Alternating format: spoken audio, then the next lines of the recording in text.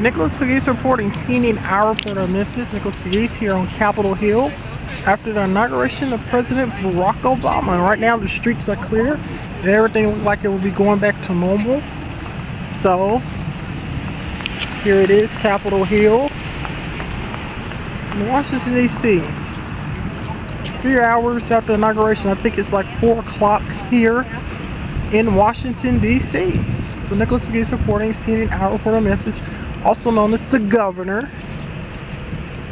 Taking a look here on Capitol Hill after the end of a very, very busy, exhausting day for us all. So Nicholas Pegues reporting. I'd like to thank all of my Facebook friends for encouraging me in public service.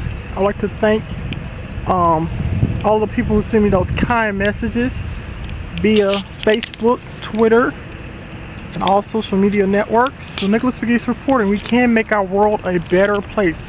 Seen in iReport of Memphis here on this Dr. King's holiday. I'd like to send a special thanks to the contestants of Miss America. I'd like to thank Hannah Jo Porter and Piper Stockton for reaching out to me to support them on Facebook. And all of my friends from Cordova High School for supporting me via Nicholas Pegues for United States Congress 2012. We can do the impossible.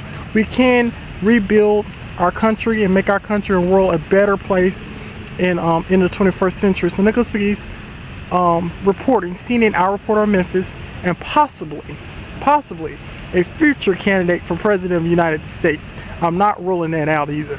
So Nicholas Pegues reporting, also known as the governor, here on Capitol Hill.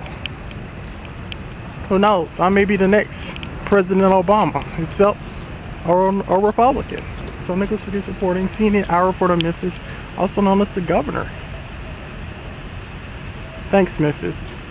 And a special thanks to Congressman Stephen Fincher and the people of Capitol Hill. May God bless America.